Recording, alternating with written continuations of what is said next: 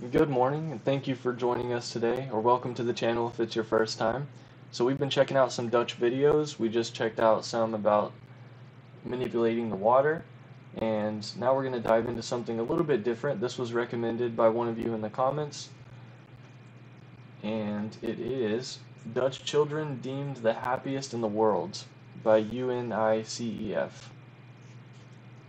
I don't know what that is, but let's dive into it. The most recent UNICEF study of well-being found that of the 29 UNICEF. wealthiest industrialized countries in the world, children in the Netherlands are the happiest. The United States is near the bottom of that list. So what do Dutch parents know that we don't? The authors of the book, The Happiest Kids in the World, shared their secrets with NBC's Keir Simmons. Rina Maya Costa lives in the Netherlands with her family. It's a far cry from the hectic pace of many families back home. I'm not Dutch at all. Actually, I'm Filipino-American from the San Francisco Bay Area. And then I ended up falling in love with a Dutch guy.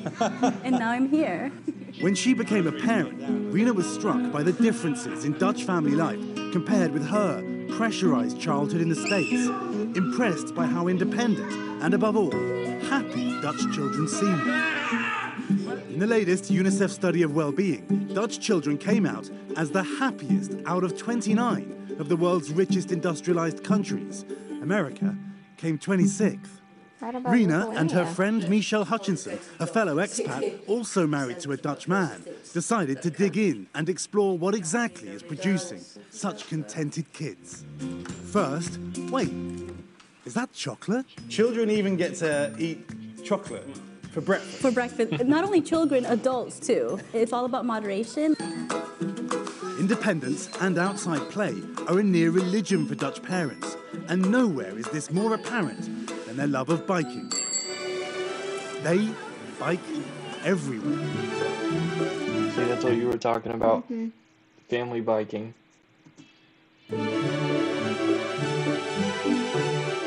As soon as I moved here, my husband got me a bike and he made me cycle on it in all weathers. And children are brought up with that.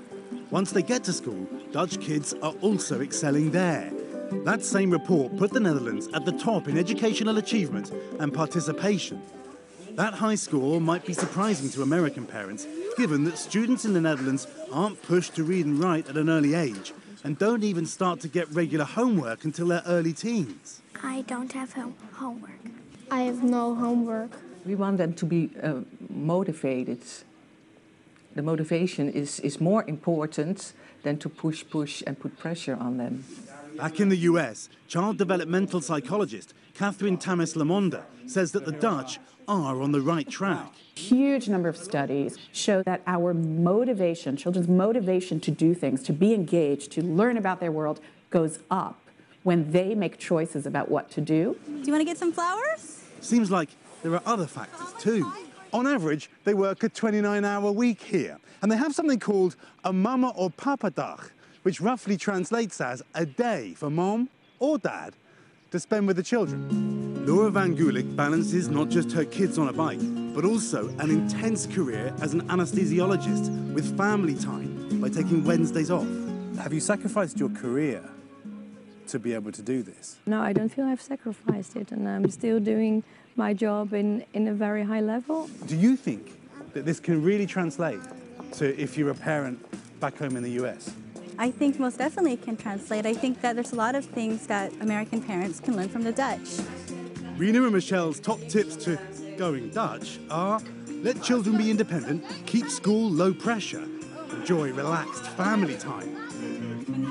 And, of course, don't forget about those chocolate sprinkles. For today, Keir Simmons, NBC News, the Netherlands.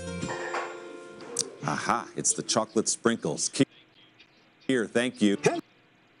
Wow, that's interesting. Yeah. What do you think? I've always thought that like low pressure settings in schools are so much better for learning. I mean, like you let kids figure out things themselves, and where you try to help a toddler do stuff, the more that they don't learn. Makes sense. I had high pressure when I was in elementary school and stuff. We had a lot of homework. Yeah. I don't really remember my elementary school. And I turned out fine.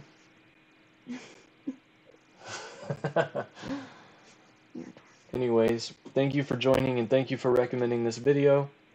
Check out the channel for more Netherlands reactions, or let us know where you're from and what we should check out from your country.